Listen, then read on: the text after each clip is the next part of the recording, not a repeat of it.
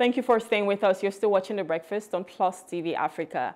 Aviation Minister Festus Keyamo has introduced the voluntary special airport marshals to conduct unscheduled visits to improve airport hygiene and professionalism. Marshals, including media and NGO representatives, will monitor staff conduct and report findings directly to the minister. Keyamo, alongside officials and legislators, will also carry out unannounced inspections to ensure accountability. This initiative adds transparency and ensures funds for airport maintenance are utilized effectively, aligning operations with passengers' expectations. Now, joining us to discuss this is Olumide Ohunayo, as the General Secretary, Aviation Safety Roundtable Initiative. Good morning, sir. Thank you for joining us. Thank you for having me. Good morning. Good morning. So we're having introduction of airport marshals, obviously, to just ensure that misconduct rather, is being curbed. But I want to get your take on this, the fact that this is being introduced right now, and how you think it would just change or maybe better the experience, the passenger experience, when it comes to the aviation system in Nigeria. Thank you. Thank you for having me, and once again, good morning. Good morning. When I told you yesterday, the president was, are we going back to the days of the war against indiscipline? Is that what we are going back to? But then, is the Honorable Minister of Aviation, maybe he has this information cut out for him to take this approach. There's nothing to hide about the airports where the infrastructure and the services presently are not at par with standard. That is no secret. That has also contributed so much to the aircraft flight delay, passengers discomfort, and the cost now is how to improve the airport services and operation. And these airports are owned by the government. But what I try to understand, or I want to understand here, is that the minister, from coming to office, he removed every management staff. Everybody didn't leave on this and appointed his own team. And I think by that appointment, you have given people responsibilities, and you're supposed to monitor those people, have confidence in those who you have appointed. Now, with these specials, now you are giving there's a new set of police that will be coming in. I know that this can never be a permanent solution to the crisis and the emergency. It will just be temporary and one that we just raise for about 4 to 36 million months, and down the line, turn back to status quo. We need a general revamp of the airport structure and management, and that can only be done by the owners of the airport, which is the government. And that's what should be the priority. We cannot continue. Yes, as of today, funds are among the top 10 revenue earners for the federal government. But that does not translate to the type of services rendered to the passengers and also to the airlines who are their clients. And that's why we need to start a revamp of the federal airport of Nigeria. And that can be done if the government is ready to take the bull by the horn. All right, so with this, the introduction of the airport marshals, now, I want to, because I'm always going to come from a cost perspective. Of course, if they are going to bring these people on board, they have to be paid, obviously. So don't you think there's going to be the cost implication for this? And is this the best way to go? Isn't there a situation whereby they just need to ensure that they are hiring the right kind of people with the right kind of attitude and ensuring that this misconduct doesn't even happen in the first place, than having to bring marshals who are going to just pose there and write down their findings and go back to him as the minister? Well, the marshals are professionals. The marshals are just assumed to be normal passengers who are users of the airports, and maybe that's why he wants a report from another set of people from the professionals he has appointed over the last year, December. So I think there's a need for him to start energizing. He must take absolute responsibility, because all appointments were made by him. All the former management staff of that airport were removed, and the process of people, the territories were expanded from the 6 that were approved by the the Secretary of the Government's documentation. They were expanded by the former minister to about 9, or when it was about 11, that was Hadi Serika. And when he came in, he has expanded those directives to about 12, bringing more cost of operation to the airport services, putting more pressure on the management. So they have a responsibility to ensure that these airports, we have these airports are self-sustaining and they are profitable and operate within the ambit of the aviation confines. Then, in doing that, the government need to look at the options before them. They are looking at concession.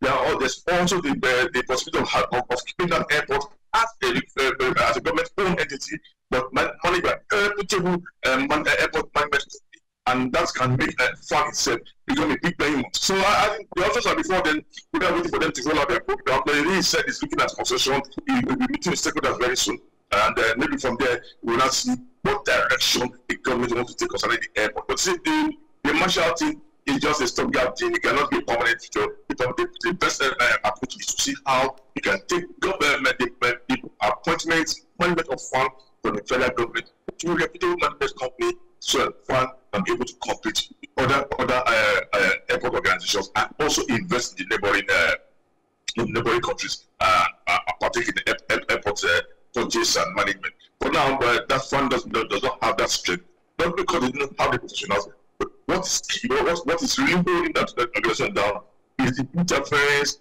and the political interference and appointments and management coming from the government directly. And we have a good case study here in NN2 that's just in Lagos here.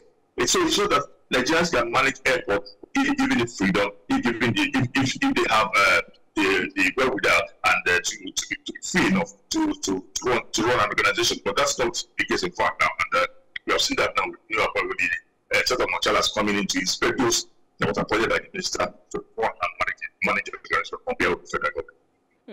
So one of the issues, and that I can probably call as gross misconduct, is flight delays. And I'm sure for most passengers, that is a major issue for them, because you're probably set to go do something, you want to fly, and then they tell you that your flight is being delayed or even being cancelled. And most times there is no compensation being given for that. For instance, you know, in the United Kingdom, there was one time I was coming back from uni, I was coming to Nigeria, and my flight was being delayed, and I was given a hotel. But that doesn't even happen here in Nigeria. They would put you on the next flight, they would probably compensate you, give you a hotel and accommodation and feeding. But in Nigeria, it's almost like they tell you your flight has been cancelled or your flight has been delayed and go sort yourself out. Now, that is one of the major issues here. Aside the fact that, of course, there's corruption, even with immigration, people they're even begging. You're seeing a passenger, you're begging. So there's a lot of web of things that are just happening when it comes to our airports and, you know, the aviation sector as a whole. But from your own angle, how do you think we can start to mitigate or tackle most of these issues that are happening with the airports? And what's the way forward going from here? Before going into that question, let me don't forget to mention this. I have absolute confidence in the present MD of the Federal Airport Authority of Nigeria. If she's given that freedom to manage and run organization without the appointees and other interferences outside the agency, I think she's a very competent woman, and she has shown that ability to manage that organization. Despite all the problems that's a major ground, and she will be able to run it. Now, coming to the issue of compensation that's to your raised, I can tell you that all your fraud are in the regulations to be implemented. But you see, rules and laws don't work alone. It's institutions that manage them. Now, when we strengthen the institutions and also the response the legal process and procedure, I don't people to see those things you have highlighted, those components you have highlighted. They are there in the books. They're not alien to us. They're in our regulations. But the passengers should have to initiate that process of complaint. Because when passengers, when this happen, and passengers grumble and just take it to joke, just go on social media or go back to their houses. It doesn't help system. You only just you cannot really proceed or process procedure for them on social media. There must be a formal application and notification to the regulator and to the airline, and that process will start. And once we start that process, once the airlines begin to see that the passengers are pushing, the regulators are also not going to do the very purpose, then everybody will stop. Mr. Olumide, do we have to get to that point where I need to write a formal letter or make a formal complaint? Shouldn't it be something that they should think about? Like, oh, because we know that we've delayed or canceled this person's flight, we definitely need to compensate them. Do I have to write a formal complaint to that? Because you've already said there are provisions for this, there are regulations, but it's not just being implemented. How can we ensure that it is implemented in the next 30 seconds because we have to wrap it up? Yeah, if this is Nigeria, and in Nigeria, we already go behind that.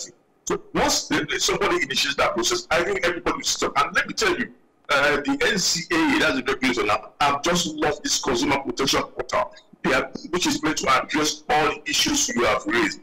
Now, this portal has alerted travelers, passengers alike that this is the way to go about it, and we are ready to take consumer protection very seriously, and I want us to hope. I have this positive view that this new portal that has just been launched, and the roadshow from the Consumer Protection Department of the Regulator will help to begin to address this. Yes, I also agree with that. It has always been a problem, but then it's time to work on it and started, and I think it's going to work. All right. Thank you so much. It's been a pleasure having you on our show and just discussing this. And we just hope that, you know, the aviation sector, in fact, every sector in Nigeria will start to work better. Thank you so much for coming, Mr. Olumide. Thank you for having me.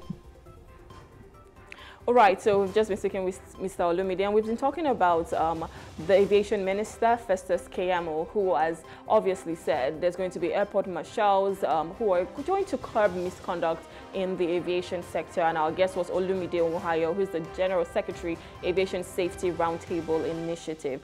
This is where we have to wrap it up on the show today. Thank you so much for having the breakfast with me. My name is Rume Paulson. I'll see you again on Monday. Have an amazing weekend. Good morning.